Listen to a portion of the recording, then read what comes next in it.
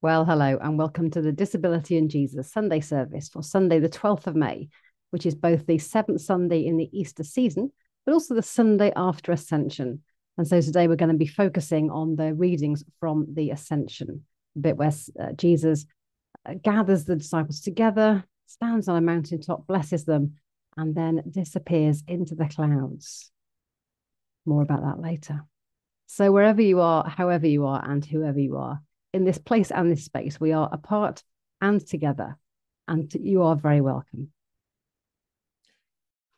Seeing we have a great high priest who has passed into the heavens, Jesus, the Son of God, let us draw near with a true heart, in full assurance of faith, and make our confession to our Heavenly Father.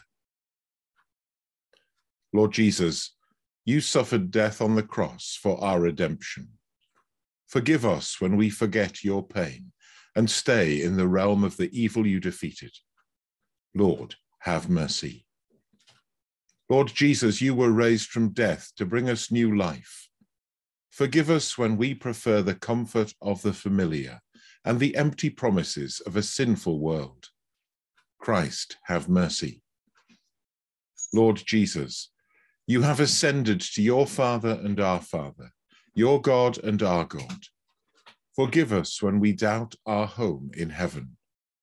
Lord, have mercy. May the God of love bring us back to himself, forgive us our sins, and assure us of his eternal love in Jesus Christ, our Lord. Amen. Risen Christ, you have raised our human nature to the throne of heaven. Help us to seek and serve you, that we may join you at the Father's side, where you reign with the Spirit in glory, now and forever. Amen. The reading is from Luke's Gospel, chapter 24, verses 44 to 53. Then Jesus said to his disciples, "These are my words that I spoke to you while I was still with you, that everything written about me in the law of Moses, the prophets, and in the Psalms must be fulfilled." Then he opened their minds to understand the scriptures, and he said to them, "Thus it is written, that the Messiah is to suffer and to rise from the dead on the third day, and that repentance and forgiveness of sins is to be proclaimed in his name to all nations, beginning from Jerusalem. You are witnesses of these things. And see, I am sending upon you what my Father promised, so stay here in the city until you have been clothed with power from on high." Then he led them out as far as Bethany, and lifting up his hands, he blessed them. While he was blessing them, he withdrew from them and was carried up into heaven. And they worshipped him and returned to Jerusalem with great joy, and they were continually in the temple blessing God. This is the gospel of the Lord. Thanks be to God. So as I said at the beginning of the service, this is the Sunday after Ascension Day. So Ascension Day was on Thursday, and we are marking it today because not all of us were able to get to an Ascension Day service on the day. So we thought as D&J we would do it today. There is this wonderful bit from Luke's Gospel, and Luke repeats himself when he writes the book of Acts, when he writes to Theophilus, who has clearly commissioned the work to be done. Luke retells this story and then adds to it a little bit with a few extra details. So if you want to have sort of a more rounded version of what happened, then read both Luke's direct account of the Gospel and also what he then adds to when he writes down in the book of Acts. But there's three really key words that kind of jump out to me. And I'm really grateful to my own vicar, Felicity Scroggy, who's a vicar of St Mary's in the area where I live, because she preached beautifully and reflected beautifully on this reading on Ascension Day on Thursday evening. I was really caught by this and went, yeah, those are the three words I think I noticed too. So let me share those three words with you from this passage from Luke. The first word is the word witnesses. You are witnesses of these things, says Jesus. Now, the context of all this, of course, is Good Friday, well, I suppose Monday, Thursday, Last Supper, and a trial and arrest overnight. Good Friday, crucifixion. Holy Saturday, nothing. Easter Sunday, resurrection, and various appearances, the road to Emmaus, the upper room with the disciples, a week later, disciples and Thomas this time around, various things that happen. There's breakfast on the beach where he restores Peter back to a place where Peter feels that he can continue in ministry as opposed to maybe feeling like a wreck for denying Jesus 3 times. There's a whole variety of appearances. But now, 40 days later, after that resurrection appearance, Jesus says, now is the time. Now is the time to call it. We're done. I'm done. You're it. Tag, you're it. Almost. It's the Ascension Day, basically the biggest game of tag, you're it. I wonder, reflect. So Jesus gathered them together. He reminds them of what's in Scripture, what's been fulfilled through Scripture, what he's here to do. And he says, you are witnesses of these things. You are to be the one that witness, that tell, that explain, that travel around saying to people, I can tell you because I was there. You have to be the witnesses of these things. There's a lovely bit in the Miracle Maker animated film from, I'm showing my age now, quite a long time ago. It's a beautiful, beautiful piece of animation. And at the end of it, they use this piece where Jesus gathered the disciples and he says, you are witnesses of these things, and blessed are those who have seen, who not seen and yet believe. And the character of Jesus looks straight down the camera at us who are watching. And to me, this commission to be witnesses to the disciples then and to the wider group of people around them is also an echo down to us too. We are to engage with Scripture, to understand Jesus' place in Scripture, in history, and also fulfilling Scripture within his own human lifespan, and also commissioning us to be the witnesses too, to wrestle with Scripture, to understand Scripture, to apply Scripture, and to understand and witness to what Jesus means to us and to those around us. We are to also be witnesses, not just observing what happened, but speaking out. If you're a witness in a court of law, the question you're asked is, what did you see? What did you hear? What did you observe?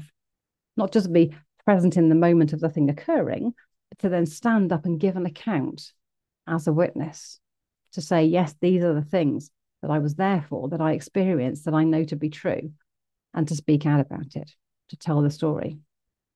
So the first word in this passage, and again in the book of Acts, is the word witness. How is your life, how is my life a witness to the good news of Jesus?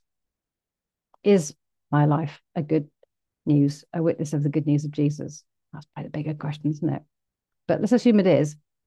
How is it? How am I doing? Am I a witness to the good news of Jesus? Or am I a witness to the anxiety and argumentative nature of the church? I wonder. You go on Anglican Twitter, it's a really good question there too. So the first word is witness. Let us be witnesses of the good news of Jesus, not just knowing it and observing it, but living it out, a living testimony of what Jesus is and who he loves. The second word we noticed is blessing. Jesus takes them out to Bethany, which I think is where Martha and Mary and Lazarus live. And he goes out to Bethany, which is up a hillside, and lifting up his hands, he blesses everybody gathering. And as he is still blessing, those words of blessing, the action of blessing, he withdraws and is carried up into a cloud. The cloud detail comes in the book of Acts. So Jesus is continually blessing as he leaves. There's a great phrase that goes around Christian circles, blessed to be a blessing. And in that moment, as Jesus is blessing as he leaves, it's not, I bless you and now I'll go, or I'm gone, but bless you from afar. It is with and alongside and as he moves away, that continual sense of blessing that I think we are called to do the same. See, we can talk the talk and be a theoretical witness about all of this stuff.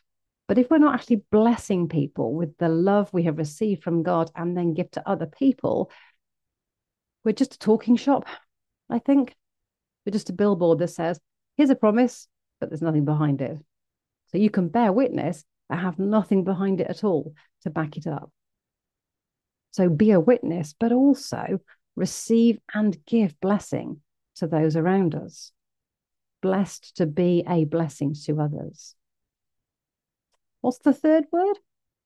Well, it's kind of, I'm going to cheat a little bit and have two. It's worship and joy. And I think probably what I want to major on is joy. Too often, our time of worship, our discipleship is a witness. There is a truth that's told, there's a story that's narrated. It's not terribly exciting or joyful. It can come across as quite somber, quite staid, quite dull, quite boring, quite judgmental. We can do acts of service that other people may receive as a blessing, but without any joy behind it, it's more servitude than it is blessing. What makes a difference? What brings these things alive? What lights us up in the light of others and the light of others is joy. Their response to all of this, frankly, weirdness of the last 40 days, let alone the previous 3 years, their response is no longer puzzlement and fear. It's no longer argument and debate. It's no longer trying to jostle for higher positions. Their response to all this weirdness, the commission to be witnesses, that's a big commission, isn't it? The blessing received as Jesus leaves, their response is joy. Their response is joy. As Christians, as Jesus-like people, wouldn't it be great if we were known to be those who told the truth and witnessed to the love of Jesus? Wouldn't it be great if we were known to be those who blessed other people, not as an act of service or because we felt like we ought to, but because we genuinely wanted to, from a place of compassion and love? Wouldn't it be great if the Christian church was known as a place of joy, as individual Christians, of people of joy? Yes, who face awful stuff in life, just like everybody in humanity does. Well, seemingly everybody. Some of the elite seem to get away with it, but that real sense of no matter what, there is still even a slither of joy, even a life full of joy. Still joy remains. Wouldn't it be great if each one of us could be witnesses who are joyful, who could bless other people from a place of joy, who could have worship that exuded joy, not trying to silver line everything and go, oh, it'll be fine, a sense of sort of false optimism, but genuine deep-seated joy, finding delight in all things. This is the commission, I think, that Jesus gives to those disciples then, and of course down through the ages with every echo of any generation to us now today in this place and this space, to be truth-telling witnesses, knowing that we are blessed to be a blessing, and in our worship, people of joy. Amen. We pray for God to fill us with his Spirit. Generous God, we thank you for the power of your Holy Spirit. We ask that we may be strengthened to serve you better. Lord, come to bless us and fill us with your Spirit. We thank you for the wisdom of your Holy Spirit. We ask you to make us wise to understand your will. Lord, come to bless us and fill us with your Spirit. We thank you for the peace of your Holy Spirit. We ask you to keep us confident of your love wherever you call us. Lord, come to bless us and fill us with your Spirit. We thank you for the healing of your Holy Spirit. We ask you to bring reconciliation and wholeness where there is division, sickness, and sorrow. Lord, come to bless us and fill us with your Spirit. We thank you for the gifts of your Holy Spirit. We ask you to equip us for the work which you have given us. Lord, come to bless us and fill us with your Spirit. We thank you for the fruit of your Holy Spirit. We ask you to reveal in our lives the love of Jesus. Lord, come to bless us and fill us with your Spirit. We thank you for the breath of your Holy Spirit, given us by the risen Lord. We ask you to keep the whole church, living and departed, in the joy of eternal life. Lord, come to bless us and fill us with your Spirit. Generous God, you sent your Holy Spirit upon your Messiah at the river Jordan and upon the disciples in the upper room. In your mercy, fill us with your Spirit. Hear our prayer and make us one in heart and mind to serve you with joy forever. Amen. The Lord's Prayer.